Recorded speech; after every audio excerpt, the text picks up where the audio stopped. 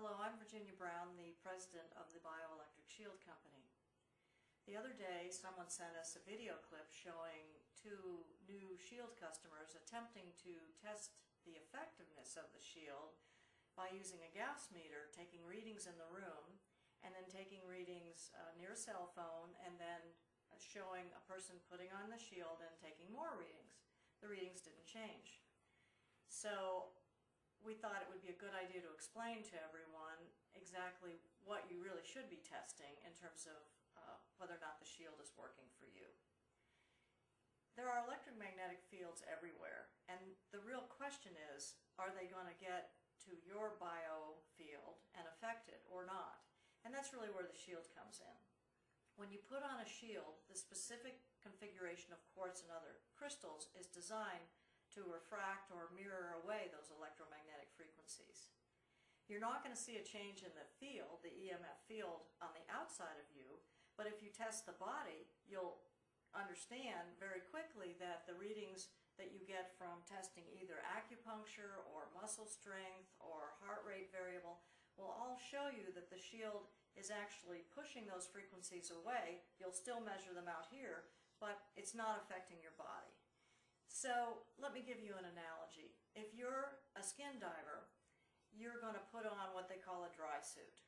And that dry suit is going to keep the water on this side and keep you dry.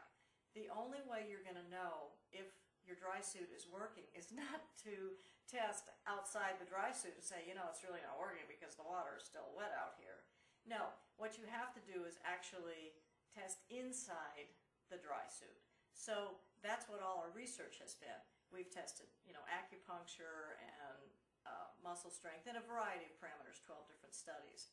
So when you're wearing a Shield, an EMF meter is really not going to be particularly useful to you to tell whether or not your Shield is working. It won't be useful at all, in fact. With a room Shield, it's a similar situation. The crystals in the Shield are designed, they're set up in a specific grid, really using a very similar technology to what was used in the 1920s when they won 3 Nobel Prizes in physics using quartz to refract away X-rays. It's very similar technology, and when you hang a room Shield in a room, then what happens is that any EMF that comes toward that room is simply going to be mirrored back away and out of that room. So again, even if you're measuring EMF points in the room, you could be measuring an EMF field that's actually being deflected away and out of the room. So we just wanted to let you know that this is just not an appropriate application of using a Gauss meter for measuring the effectiveness of either the room Shield or the bioelectric pendant that you wear on your body. If you'd like more information about how the Shield works, we invite you to go to our website, www.bioelectricshield.com.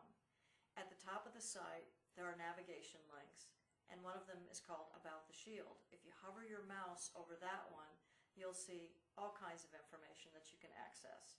How to choose protection, how the Shield works, how it was invented, research and testimonials. So thank you for your interest, and we hope to see you on our website.